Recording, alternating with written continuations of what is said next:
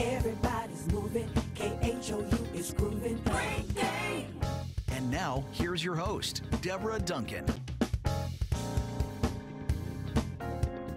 Welcome back to Great Day Houston. During therapy sessions, Dr. Shana D. Lewis noticed that several clients were seeking help in dealing with domestic violence, or what we also call intimate partner violence. It happens in every community, no matter what your socioeconomic status is. She founded the organization Her Voice, and this year, men are also speaking up as part of the Real Men Wear Purple campaign. Dr. Lewis joins us along with State Representative Ron Reynolds this morning. Good morning. Good morning.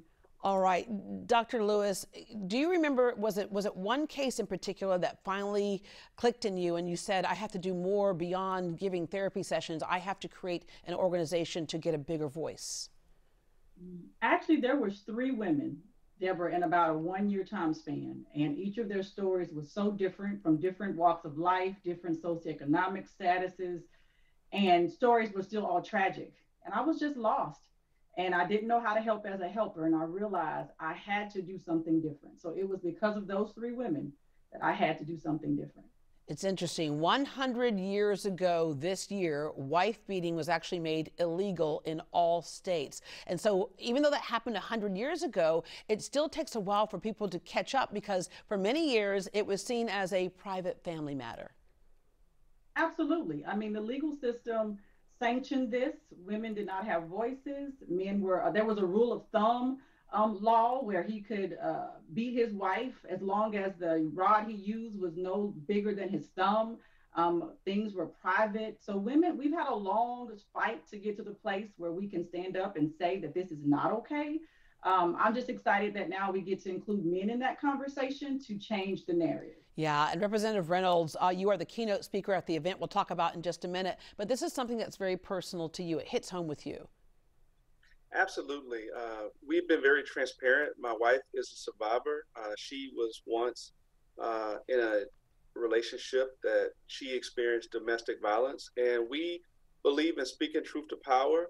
And it shouldn't just be women that are speaking against it. Men, who are unfortunately usually the ones that are in the position of strength, where they think that they can control, and they are the ones that commit the domestic violence. Real men need to speak up to say, no, it does not make you a real man. It really makes you a coward. And that we need to make sure that we're speaking against something that happens far too often, each and every day, often in silence, where it's unreported. So real men need to stand up and say no more to domestic violence. And when it happens in silence, unreported, people think out of sight, out of mind, or people will think, well, that's not my family. It impacts all of us. Harris County is #1 in Texas for deaths due to domestic violence. And also, what we need to look at is the #1 reason for women being homeless. So we're all impacted by this. Absolutely. It is all of our issue.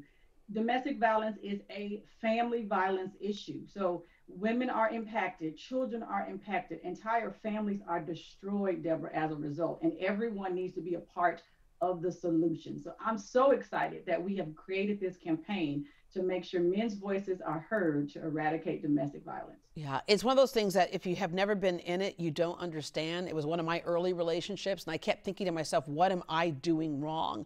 There are all kinds of reasons why people may find themselves as the abuser or the abused. A lot of it is family of origin. Yeah, there's a lot of research that shows that women or boys who grow up in homes where there is domestic violence are more at risk for either being victimized or becoming perpetrators themselves. So it is definitely an at-risk factor for children. We want to make sure that as parents, we're providing homes where they are loved and they're not exposed to violence and things like that. They're going to impact their decisions and choices later. So this is one of the reasons why we are huge at Her Voice about education and prevention. Yeah, Representative Reynolds, in Texas, we know that certain states kind of have different personalities. It took certain states a while to catch up. But how are the laws in this state when it comes to domestic violence if somebody makes that phone call?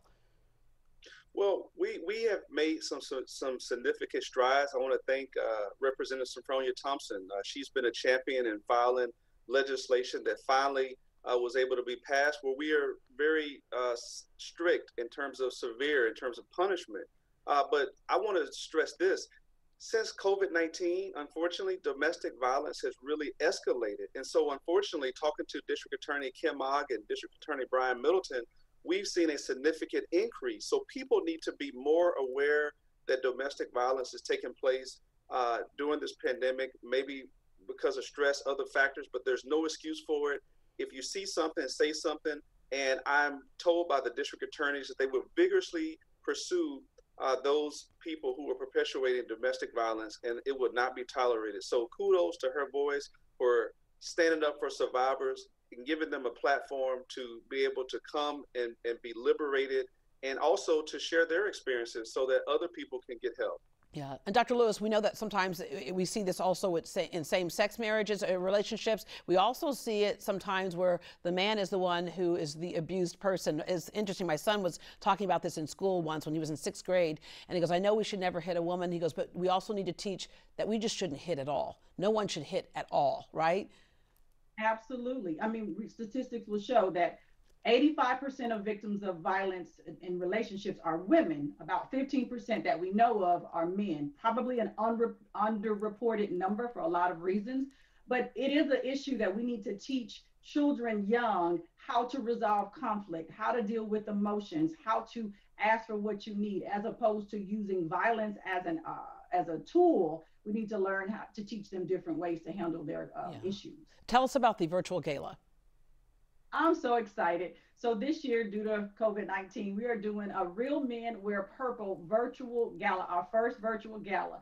This campaign is for 11 men across the country who have agreed to stand up in a social media campaign. They're posting daily. They're sharing their voices. They're telling people, hey, it is not okay. And so on October 25th at 2 p.m., we're having a free virtual gala. You can visit realmenwearpurple.com to get information to support these men's campaign and get a free ticket to the event. All right, Dr. Lewis, thank you so much. Representative Reynolds, thank you so much. All right, general admission is free and VIP tickets are $25. That gets you in the silent auction early. For more information, visit her-voice.net. If you're in a violent relationship and you need help, you can call the National Domestic Violence Hotline. That number is 800-799-SAFE. That works out to be 1-800-799-7233.